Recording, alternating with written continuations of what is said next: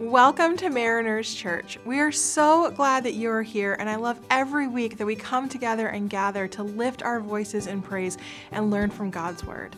And my prayer today is that your heart would be encouraged, your spirit would be uplifted, and you would know how much the Lord loves you.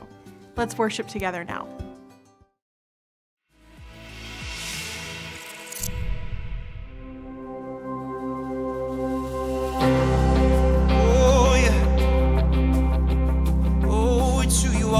Jesus, so we praise you. Sing, I raise a hallelujah in the presence of my enemies, and I raise a hallelujah, oh, louder than the unbelief. I raise a hallelujah. My weapon is a melody. I raise a hallelujah. Oh, and heaven comes to fight for me. I'm gonna sing in the middle of the storm.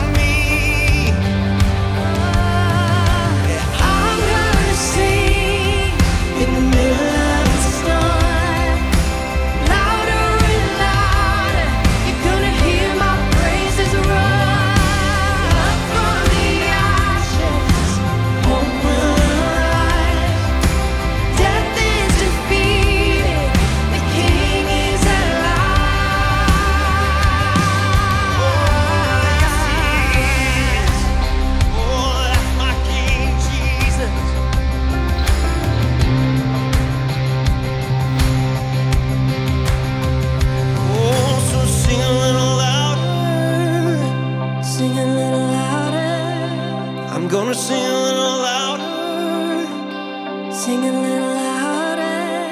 I'm gonna sing a little louder. Sing a little louder. I'm gonna sing a little louder. Oh, sing a little louder. Gonna sing a little louder in the presence of my enemy. Gonna sing a little louder. Oh, louder than the unbelief. Gonna sing a little louder. My weapon is a melody. Gonna sing a little louder. Oh, heaven comes to fight for me. Sing a little louder In the presence of my enemy. Gonna sing a little louder.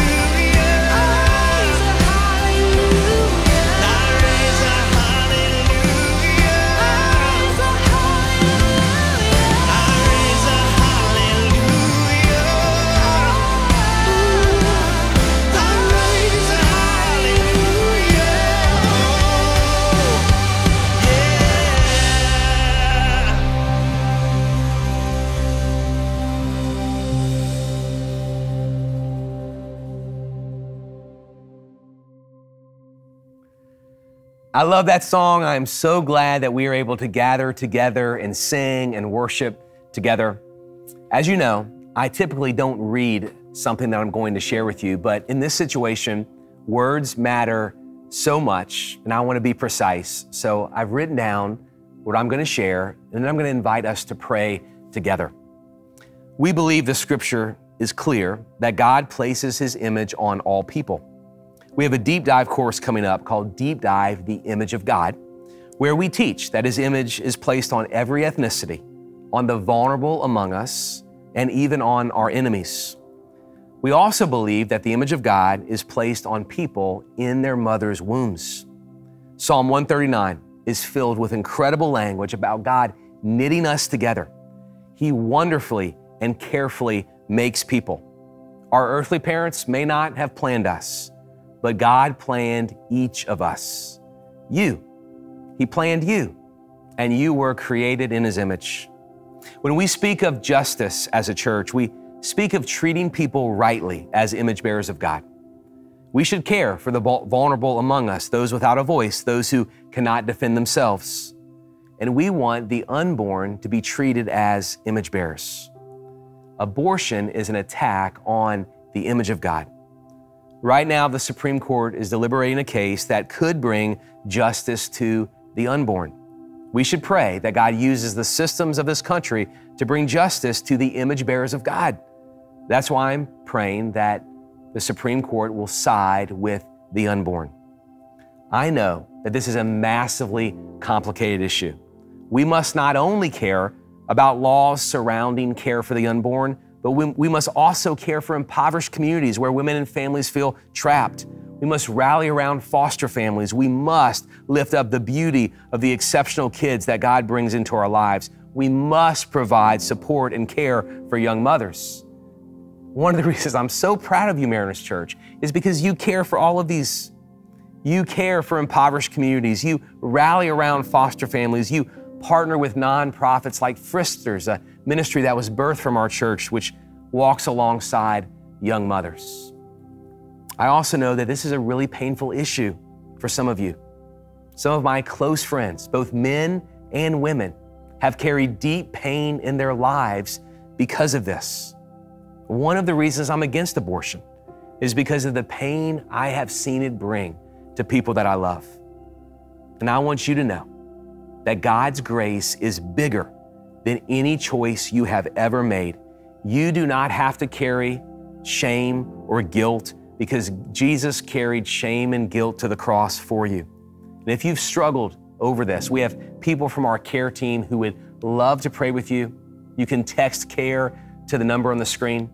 Also, if you want to get involved in serving in impoverished communities and the other ways I mentioned, you can text CARE to the number on the screen. And if you want to sign up for Deep Dive, the Image of God, where we're going to teach the image of God on all of these, you can also text as well.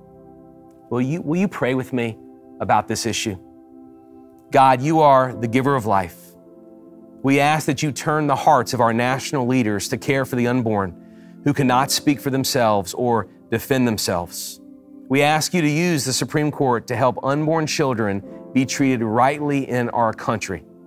We pray for men and women who carry pain, that they may sense in this moment how deep and wide your love for them is. Amen.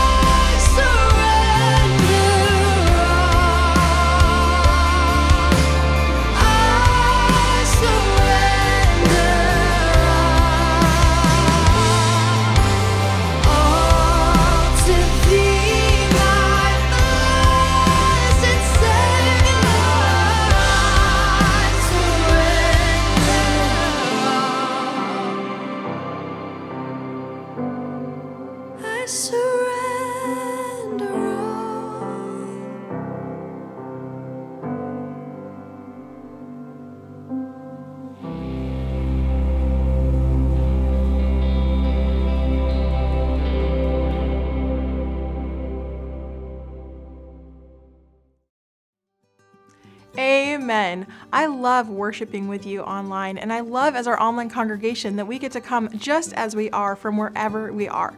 So if you're watching with us live, say hi in the chat. It's incredible to see the reflections, the comments, the community that gets formed just through our messages.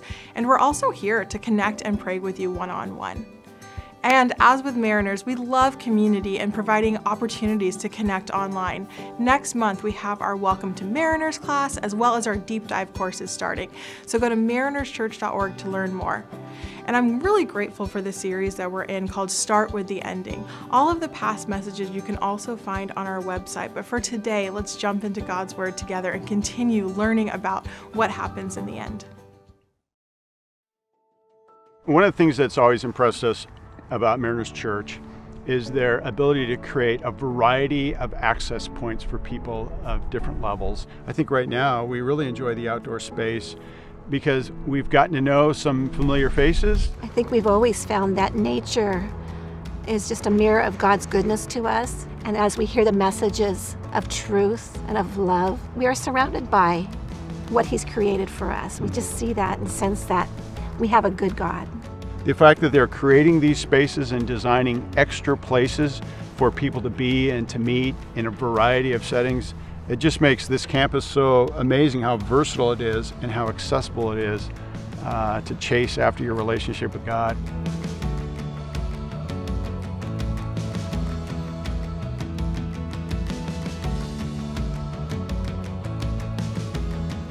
In 2020, I was struggling a lot with school and like a lot of anxiety and stuff, and I just felt so much better like as soon as I started coming to life groups again. I would tell them about like what was happening in my life, and they would pray for me not just at life groups but throughout the week. It just made my life do a full 180 and just go back on the right path. I think constantly being around the people that go to my church has really shaped my high school experience. It's just so awesome, and we just meet in a big circle, and it's just a huge community, and we love each other and we're always there for each other, but we keep each other accountable, and that's our main focus.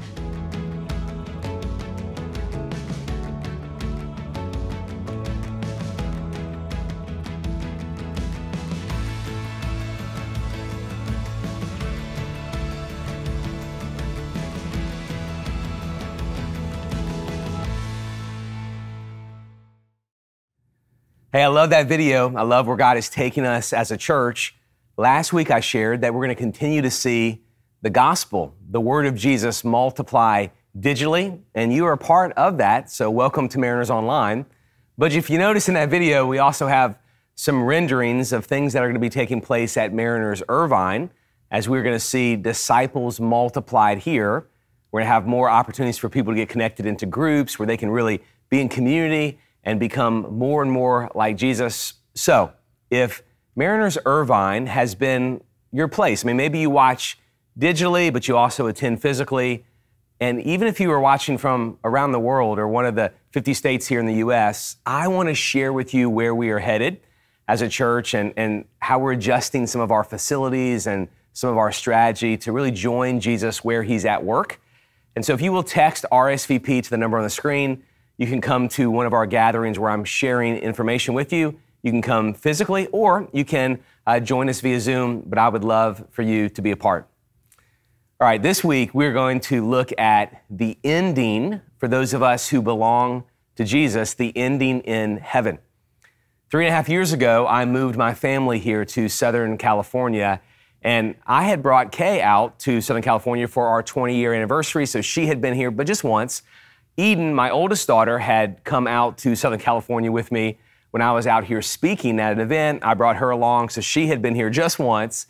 And Evie, our youngest, had not been here at all, had never been to Southern California when we told her that we were moving here. And so you can imagine when you find out you're moving to a new place, all kinds of questions come to your mind. Where am I going to live? What is my room going to be like? Where will I meet friends? What's the church like? What am I going to do in a place that is never freezing and raining?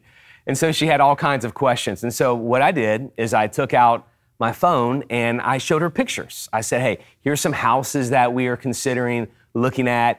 Here's Disneyland. Here's the beach. Here's where Daddy would like to go mountain biking. Here's a school that you could possibly go to. I showed her all of these pictures of what life will be like for her on the other side of the move. And for the Christian, moving from this life to the next life is going to be glorious, but this is the life we know. And even if we believe Jesus, that he loves us, is building a place for us, and is going to take us to be with him, we haven't been there yet. And this is what we know. It's not perfect. This world bruises us and hurts us, but it is what we know. So our Heavenly Father is really gracious to give us pictures of what our everlasting home is going to be like. And if you're honest, there's a deep longing within you for that home, even though you don't know what it's like yet because you haven't been there. G.K. Chesterton, he said this: "The modern philosopher had told me again and again that I was in the right place, and I still felt depressed. When I heard I was in the wrong place, my soul sang for joy. I knew now why I could feel homesick at home." For the Christian, that's how we feel. We feel homesick at home. So wherever you are now, wherever you're watching from, this is your home, but deep down you are homesick for your everlasting home, heaven. And we're going to look at a passage in Scripture at the end of the Bible, Revelation 21, second to last chapter in the Bible, and see our Heavenly Father give us some pictures. He's going to basically say, hey, come see. Let me show you a picture of your everlasting home. Now, a common question that you've asked me during this teaching series has been about loved ones that you have who know Jesus, who have died and have gone to heaven. And you're asking, okay, is what I'm reading about now the place that they are in currently? And so let me give you a real quick answer to that. The Scripture teaches that when a believer dies, they immediately go to heaven. So your loved one who knows Jesus, immediately after they leave this life, they are in the presence of God. And then when Jesus returns, he is going to have a new heaven and a new earth. And so those in the current heaven will then be in the new heaven and new earth. So what we're going to read about is the picture of the ending, but surely there's much similarity between the ending we're about to read and where people who die now, who know Jesus, are in this moment. So I believe this message is going to be filled with a lot of hope for you. You're going to see pictures of where you are going. Look with me, Revelation chapter 21, verse 22 through 27. The Scripture says, John, who's writing down this revelation from God, says, "I did not see a temple in it, because the Lord God, the Almighty, and the Lamb are its temple. The city does not need the sun or the moon to shine on it, because the glory of God illuminates it, and its lamp is the Lamb. The nations will walk by its light, and the kings of the earth will bring their glory into it. Its gates will never close by day, because it will never be night there. They will bring the glory and honor of the nations into it. Nothing unclean will ever enter it, nor anyone who does what is detestable or false, but only those written in the Lamb's book of life." This is the word of the Lord. I'm going to show you 4 pictures of heaven, 4 pictures that our Father shows us in this passage. And here's the first. We see that God's presence will be enjoyed. God's presence is enjoyed in heaven. Look with me again at verse 22 and 23. John writes, who's writing down the revelation from Jesus about your everlasting destination, "I did not see a temple in it." So I didn't see a temple in heaven, because the Lord God, the Almighty, and the Lamb are its temple. The city does not need the sun or the moon to shine on it, because the glory of God illuminates it, and its lamp is the Lamb. So John is saying, in heaven, I don't see a temple. Yet earlier in Revelation 21, John writes that the city of Jerusalem comes down and it's a perfect cube. It's a perfect cube, just as in the Old Testament, when priests would go into the temple, they would meet in the most holy place of the temple, and that was a perfect cube. So John is saying to us that the presence of God comes and dwells with humanity in this everlasting paradise. Now, there's two different viewpoints of this Jerusalem coming down from heaven. There's one group of scholars that believe the dimensions described in Revelation 21 are literal. That's the size of the new city in heaven. And others believe that the emphasis is that it's a cube, and the writer's essentially saying that all of heaven is the presence of God.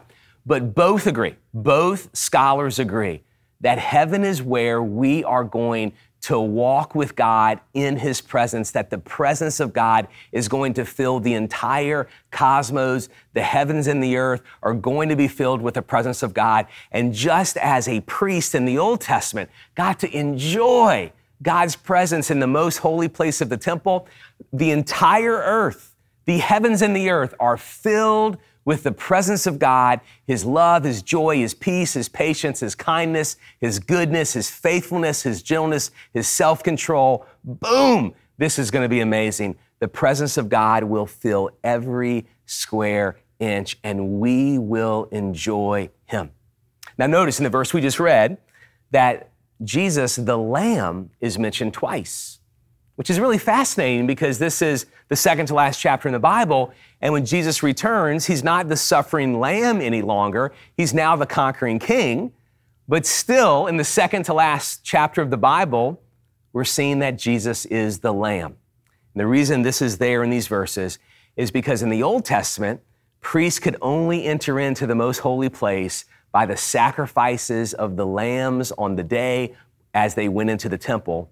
And we are in heaven, we are in his presence only because of the Lamb, Jesus, who was sacrificed for our sins. So in heaven, we're going to constantly be refreshed and reminded of his grace. We're going to know over and over again that we are in this perfect paradise because of Jesus and what he's done for us. So the centerpiece of heaven here is Jesus. And the reason I want you to know that is because if you get into reading the book of Revelation, as some of you have even during this teaching series, there are so many details that can grab your attention. I mean, there is some language here that can just fascinate you. But we must remember as we read the book of Revelation that the focal point is Jesus and the focal point of heaven is Jesus. A couple weeks ago, I took Kay, my wife, out for her birthday. Took her to a really nice restaurant. She looked beautiful. She looked stunning. And so she was the focal point of the meal. It's her birthday. But imagine if on her birthday at this nice restaurant, instead of her being the focal point of the meal, if all I did was point out details in the restaurant. Dang, baby, check out the way that deep dark wood meets the brick. Isn't that awesome? Hey, where do you think they got these tables from? These tables are so legit. What if we got one of these tables at our house on our patio? Man, this is so cool. Hey, look at that painting. I know it's abstract. What do you think it's saying? What do you think the hidden meaning of that painting is? Imagine if I spent the entire 2 hours at this dinner with my wife focused on all the details and not focused on her. See, that's what I fear that some of us do when we read the book of Revelation. We forget that Jesus is the focal point. He's the focal point of the Revelation, and he's the focal point of heaven. J.I. Packer wisely said this, whatever else in the Bible catches your eye, do not let it distract you from him. Let's remember that Jesus is the focal point, and heaven is heaven because Jesus is there. Heaven is because we enjoy his presence. So first picture, hey, what's heaven like? My loved one who passed from this life to the next, what's it like? God's presence is being enjoyed. Check out this picture. Second picture I want you to see, the nations are gathered. Pull up, check it out, look at this picture. Heaven is the nations, every tribe, tongue, and nation gathered. Verse 24, we just read, the scripture says, the nations will walk by its light. Earlier in the book of Revelation, a beautiful text describes a scene of heaven. Notice what this verse says. When he took the scroll, the 4 living creatures and the 24 elders fell down before the Lamb. Each one had a harp and golden bowls filled with incense, which are the prayers of the saints. And they sang a new song. You are worthy to take the scroll and to open its seals because you were slaughtered and you purchased people for God by your blood from every tribe and language and people and nation. You made them a kingdom and priests to our God, and they will reign on the earth. The picture of heaven is this beautiful, multicultural, multi-ethnic gathering, people from every single tribe, tongue, and nation. It's gonna be glorious. Heaven is the racist worst nightmare. And so if you have this picture of heaven being with people just like you in this nice little park and you're eating donuts all day, you're not gonna like heaven, because heaven is not you filled or surrounded with people just like you. You're surrounded with people from every tribe, tongue, and nation. A couple weeks ago, we gathered our staff in the facility for now Mariners Santa Ana, which opens this weekend. Because of your generosity, new church launching this weekend, Mariners Santa Ana, second largest city in Orange County, beautiful city, important city. And so we gathered together as a staff, and our staff is beautiful, in part because we have people from multiple ethnicities, different tribes, tongues, and nations gathered together. There was singing in English and singing in Spanish. There was prayers in other languages from different people's backgrounds in that room. And it was, I had goosebumps. I started crying. It was just a little snapshot, a little appetizer of heaven. Heaven, Christ's presence is enjoyed, but we're also gathered together with people from every tribe, tongue, and nation. And the reason that's awesome is it's going to remind you over and over again of his creativity, that he creates the nations. And it's going to remind you of his love and his grace that pulls us all together. People who are very different from one another, but we are united because the blood of the Lamb who was slain for us to rescue people from every single tribe, tongue, and nation. This is really good, isn't it? And so picture number one, God's presence is enjoyed. Picture number two, check it out. The nations are gathered. And picture number three, you're going to see that the curse is reversed. Look at verse 25 and then verse 27. Verse 25, the scripture says, its gates will never close by day and it will never be night there. And then verse 27, nothing unclean will ever enter it, nor anyone who does what is detestable or false. And so there's no locked gates, there's no closed gates, and no locked doors. Closed gates and locked doors are tools that we use to reduce fear. And so those of us who lock our doors and close gates, they're tools in a world that has a curse, in a world that is broken, in a world where there is pain and there is people who take advantage of us. We use gates and locked doors to feel safe and to lower our fear. Now, some of you maybe grew up in a place where nobody locked the doors. Maybe you're watching from a place like my in-laws where no one locks the doors. Kay grew up in North Louisiana and they never locked doors to anything, to their home, to their cars. And so I remember when I told Kay's parents, my in-laws, that we were moving to Miami. And I remember how they looked at me and they were like, Miami? You mean Miami, Florida? You mean like CSI Miami? You mean Miami Vice Miami? I mean, that place? You're gonna take our baby girl. See, all of Kay's siblings live on the land in North Louisiana. You're taking our baby girl there? It's not safe. And I assured them, no. I am gonna take care of your daughter. It's gonna be super safe. It's gonna be amazing. And the very first time that they visited, this is so crazy that this happened. The very first time they visited, their car was broken into in our front driveway on the very first night. And so they're longing for a place where there's no locked doors and no gates is really a longing for heaven, a place where everything is right, a place where there is no fear and there's no reason to lock your door and there's no reason to close your gate. And heaven doesn't have a closed gate because heaven has no fear. It's a world that has no curse. There's no curse. The world has no brokenness, no pain, no fear. There is no fear of being betrayed in heaven. There is no fear of being disappointed or of disappointing others. There is no fear of failure or of somebody failing you. There is no fear of being abandoned. There's no reason to close the gate because there's no fear in heaven. And yet at the same time, in the verses we read, even though the gates are never closed, nothing impure ever enters heaven. Do you notice that beautiful paradox in the passage we read? The gates are always open, yet nothing unclean comes in. Nothing unclean will ever taint the glory and the beauty of heaven. There will be no pandemics in heaven. There will be no anxiety, no depression, no relational trauma. There will be no more pain, no more tears, no more grief. Nothing unclean will ever enter this place. And so when people ask me, hey, when I go to heaven, am I going to miss life on earth?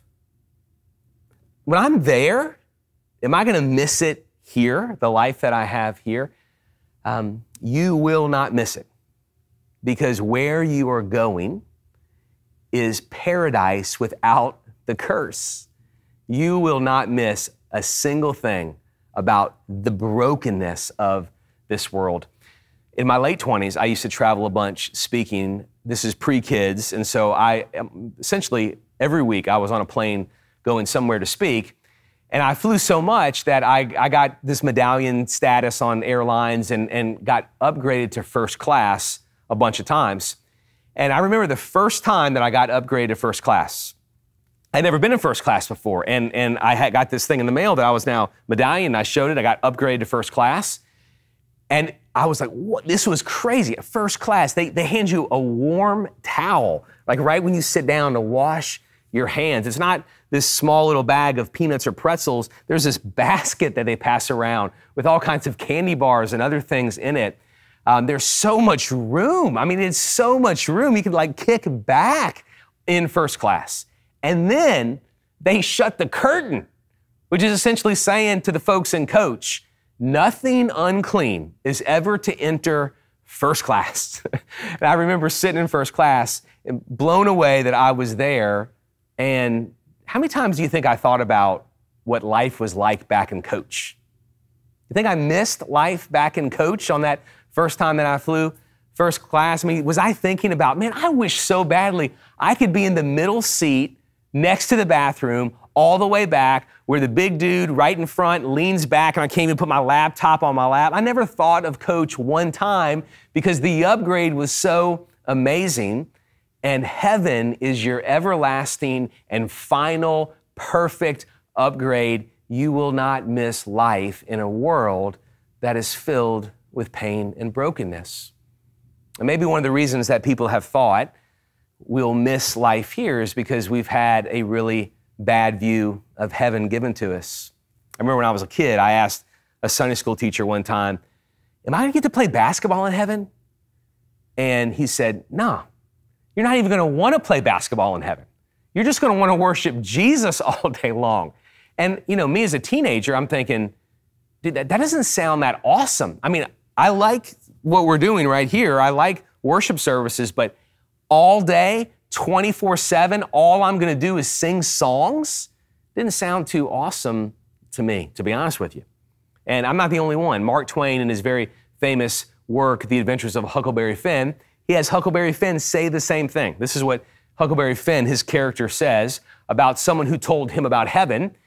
He said, she said all a boy would have to do there in heaven was go around all day long with a harp and sing forever and ever.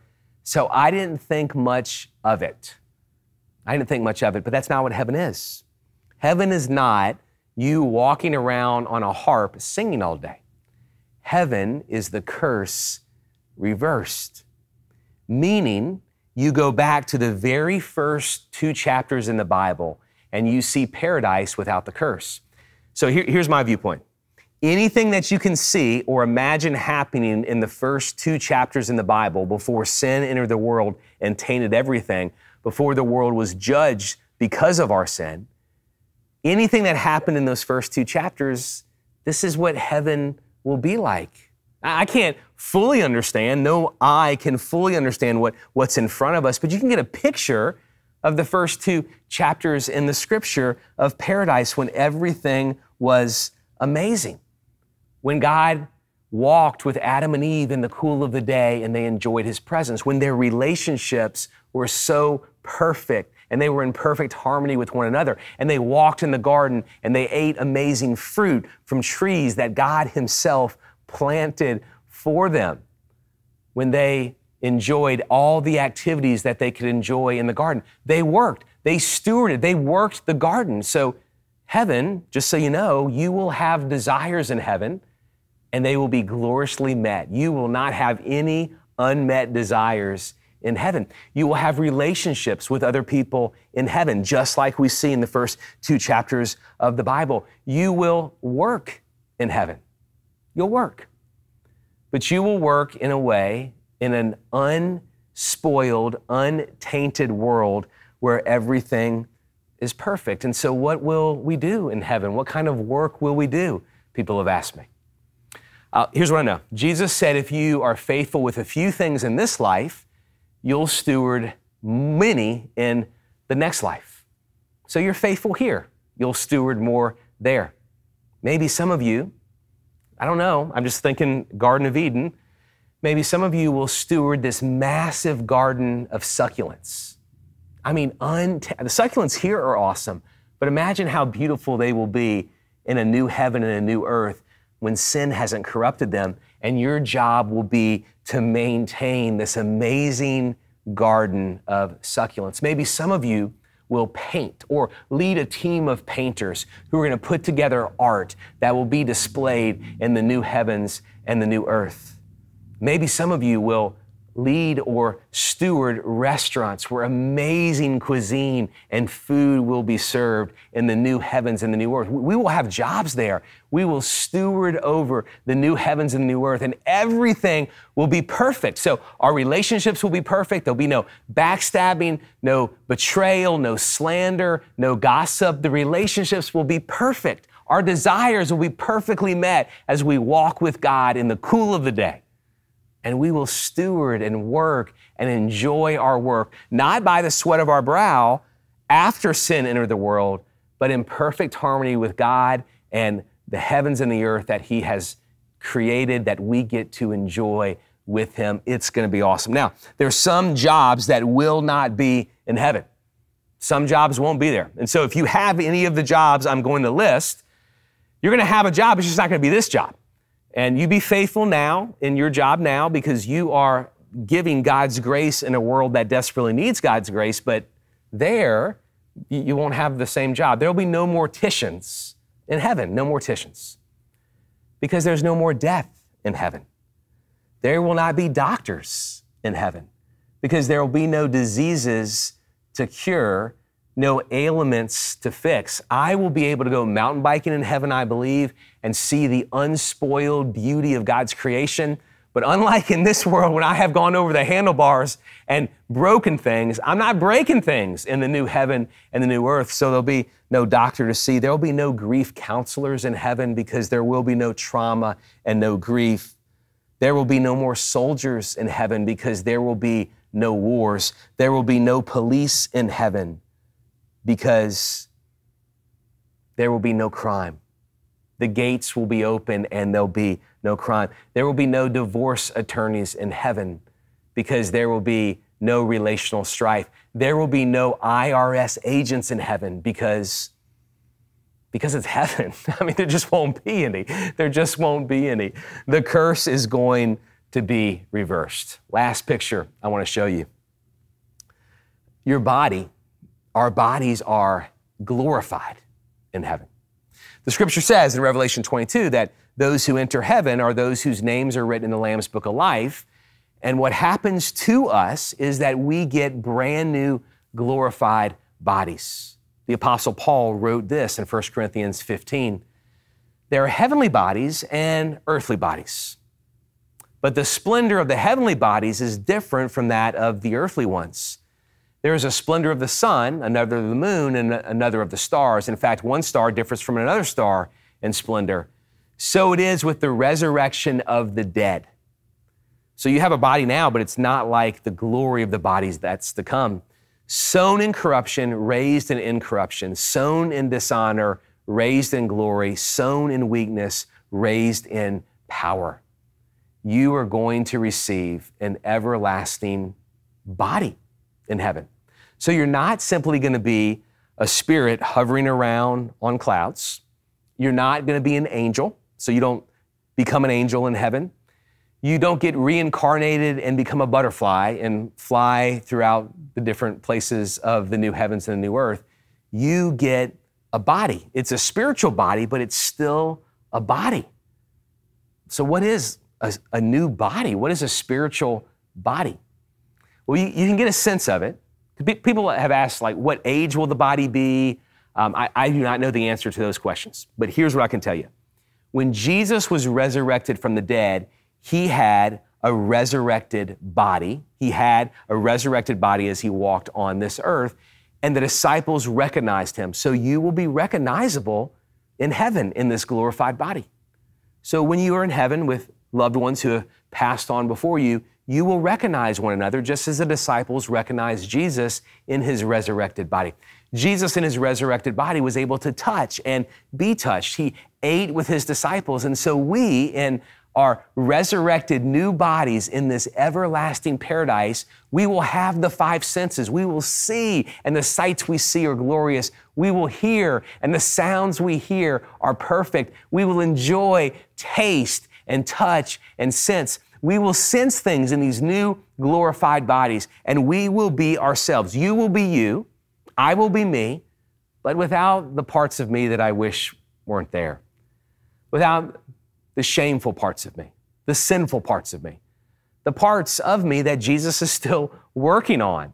Those parts will not be there. A new glorified body, more splendorous than the earthly body that we have now. Joni Eareckson Tada, she said it this way, and God has used her tremendously. She walks with Jesus, teaches the scripture. She suffers greatly and has suffered greatly in this life, in her current body, and she's longing for the day when she has this new glorified body. Here's what she wrote. Somewhere in my broken, paralyzed body is the seed of what I will become. The paralysis makes what I am to become all the more grand. I love it. Oh, it's so beautiful. When you contrast atrophied, useless legs against splendorous, resurrected legs, I'm convinced that if there are mirrors in heaven, and why not, the image I'll see will be unmistakably Joni, although a much better, brighter Joni. So you will be you, but a much brighter, more splendorous, glorified body. These are the pictures of heaven. The presence of God is enjoyed. The nations are gathered. The curse is reversed, and we are in glorified bodies. Now, some of you, and maybe even some of your friends, have thought, man, if you teach so much on heaven, you're going to cause us Christians to not care about needs in this world and not care for people in this world, but that's historically not true. The more your heart is excited to be with Jesus forever, actually, the bigger impact you make in this world now. So the scripture teaches us to set our minds on things above, our hearts on things above, where Christ is seated. This is one of the reasons that Christianity really exploded in the first century in Rome. It was an interesting time in the first century in Rome because it wasn't COVID, it wasn't a coronavirus pandemic, but there were multiple plagues that struck Rome in the first century. And Christians going into the first century were the minority by far, but on the other side of these plagues, Christianity exploded. And why did Christianity explode? Rodney Stark is a historian and a sociologist, and he's written about, in his book, The Rise of Christianity, about what happened. Here's what happened. When the pandemics or the plagues hit Rome in the first century, most people fled the city. They didn't know exactly what was causing people to become sick and die, but a third of Rome died. And so they knew that it was contagious, whatever it is they were suffering from. So many people fled. They left the cities, except for Christians. Christians stayed in Rome. And just from the mere fact that many people who didn't know Jesus left the city and Christians stayed, the percentage of Christians in Rome increased. And so just from that, there were more Christians, it felt like. But then the Christians who stayed, they did amazing work in the city of Rome. They served meals, they provided medical care, they ran to those who were sick and they cared for them. And so those who did not know Jesus saw the Christians stayed in the city. They stayed in a difficult place and they loved people in the middle of the pain and the brokenness and the messiness of the middle of which we find ourselves right now. And they were blown away by the faith of the Christians, and it caused them to hear what the Christians were teaching about Jesus. So Rodney Stark, this sociologist, said that both groups really acted in alignment with what they believed. The group who left Rome, who fled, they were living out what they believe, which is, man, this world is all there is. And if this world is all there is, I have to live this one life for myself. I have to make the most of this one life for myself. And so I have to leave here. And so they left. Christians, on the other hand, they also acted in full alignment with what they believe.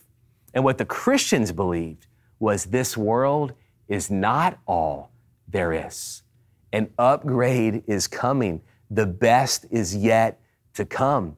And because Jesus has served us, and because this life is not all there is, we're going to use the one life we have to serve people here in the world that is broken and in desperate need of grace, because we are confident that one day we will be with Him forever and enjoy His presence forever. See, if you really believe the pictures of heaven, if you really believe that's where you're going, it actually will cause you to make a bigger impact here and now.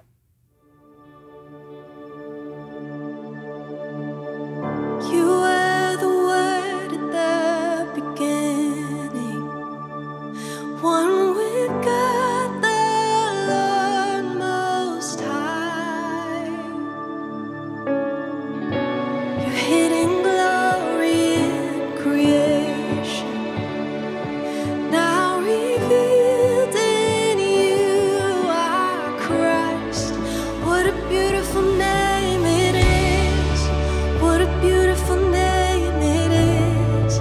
The name of Jesus Christ, my King. What a beautiful name it is. Nothing compares to this. What a beautiful name it is. The name of Jesus.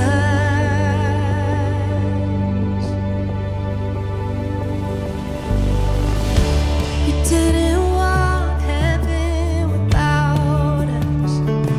So Jesus, you brought heaven down.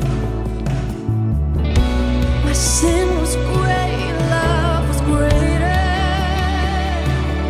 What could separate us now? What a wonderful name it is. What a wonderful name it is. The name of Jesus Christ, my King. What a wonderful name it is. Nothing compares to this. What a wonderful name it is. The name of Jesus. What a wonderful name it is. The name of Jesus.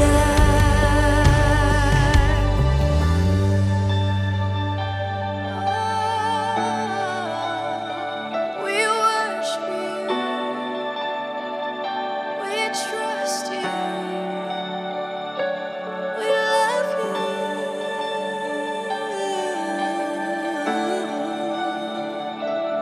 You're so holy.